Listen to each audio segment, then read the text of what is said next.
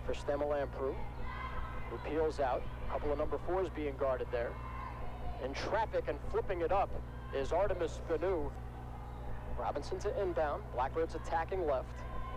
Whippy holding. Drives to the free throw line with the left-handed dribble. Kicks it out for Myers. Left wing 3 is up and in. She leads the break. Kicks it out left. Whippy driving right. Flips it out right wing. Myers left all alone. There's another 3. Stamalampru still at the point. Randy Jackson, the sophomore guard, up top now as well. A good backdoor pass for Stamalampru and a beautiful feed from Spanu. Leandra starting to get going. 3 out of 8 from the field. She's got 7 points to lead LIU, and then she blocks Spanu at the other end on a left baseline turnaround. 21-15, Robert Morris. Whippy, right corner 3, that's good.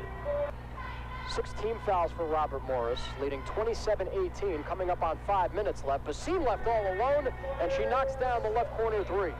Ravelli will shoot from anywhere from downtown, draws a double team. The pressure all the way back to the center court line. Under 10 to shoot. Stamalampru, right wing 3, steps into it and knocks it down. Ravelli out of the right corner, steps back, shot on the way, way too strong. Spanu's got the rebound along the left baseline. No look swing, and Ausler there once again all alone. She flips it in, along with Sophie Basine. So Roberts and Myers sitting it out. And off the inbound, it's Ashley Ravelli on a catch and shoot from the left corner, knocking down her second 3 of the game. Right-handed dribble, looking up at the shot clock. They spread it out, 1-on-4. Whippy kicks it out. Basine, right corner 3, high arcing shot, nothing but net. Who's back in the game?